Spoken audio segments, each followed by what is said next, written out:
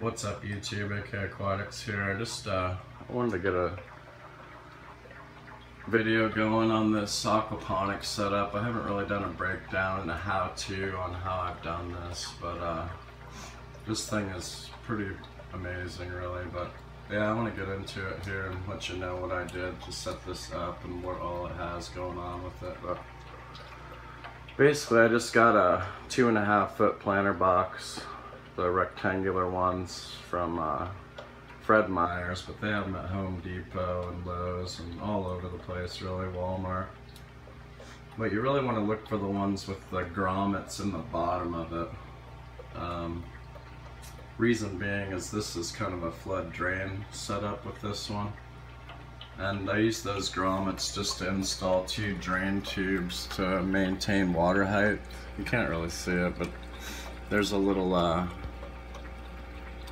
think it's a 3/8 inside diameter tube that I got shoved down in there, and I bring it right up to the level of the biomedia, which I have 15 liters of matrix in this thing as well, so it's kind of a combination overhead sump and a aquaponics setup all in one.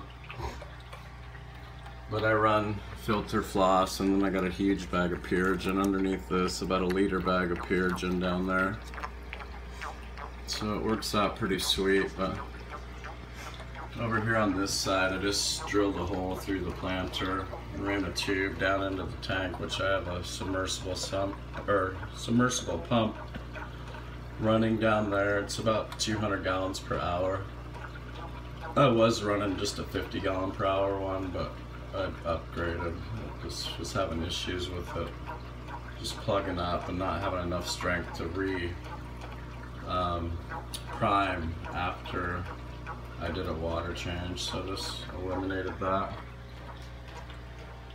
But yeah, I'm growing pothos in here. I got basically 2 pothos plants. There's one on the left side here, and then one that I recently planted on the right side after the move because it got damaged and killed off a lot of the plant from it getting frozen. But over here I planted 2 sweet potatoes, and about 3 weeks ago, and you can see these things are about 3 feet tall. They went from just a potato to this huge plant in 3 weeks.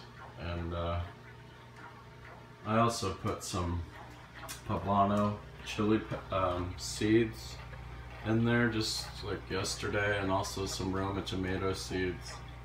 So those should be coming up soon, but you can grow anything in this. It's just amazing how quick things grow. I mean, those sweet potatoes are a prime example. I've never seen nothing grow like that ever so fast, so it's obviously working quite well. I got a 6500K, 6500 lumen, 36-inch beams works, pent LED on this, and it comes with the 2 settings, the low and the high. But I pretty much run it on high all the time until later at night, and I'll turn down low when I want to watch TV or whatnot. But yeah, this is a real easy thing to do. One thing I did, other than just set up what I told you before, is I added some zip ties here going across and then running through to the other side of the planter box to give it some more rigidity for the weight of the water, because this thing holds about, I want to say about 6 gallons of water when it's full, just to the top of the zip tie. So there's quite a bit of weight. I mean, there's probably 10 pounds of substrate and then 30 pounds of water, so, or even 40 pounds of water. But on a 125 it spans, you can see here where it spans the cross brace, and then it's just sitting on the back. I'll show you here on the side. And another thing I did to upgrade this thing was I drilled a tiny hole and put an airline tubing coming out in the bottom of this. And what that does, it just basically cycles all the water. Instead of it just skimming off of the top, it constantly drains water, so it's basically cycling the entire volume of water through the planter setup.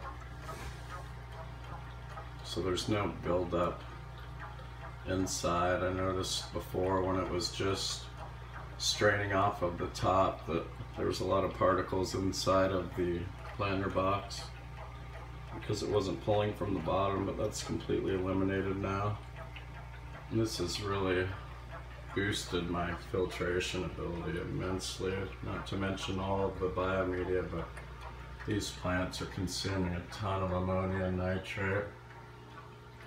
But yeah, I just wanted to give you a breakdown of what I got going on with this aquaponics setup, and it's allowed me to, I could do water changes once every 2 weeks.